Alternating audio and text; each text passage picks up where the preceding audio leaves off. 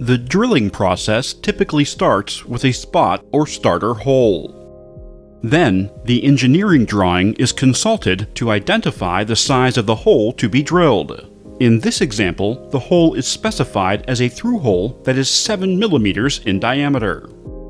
The tool used to drill this through hole is a twist drill of the required diameter.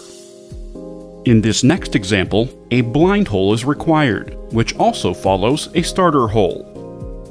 The engineering drawing requirement shows a 1.25-inch blind hole that is 750 thousandths of an inch deep. The tool used to drill this blind hole is a twist drill of the required diameter, which is programmed to drill to the specified depth.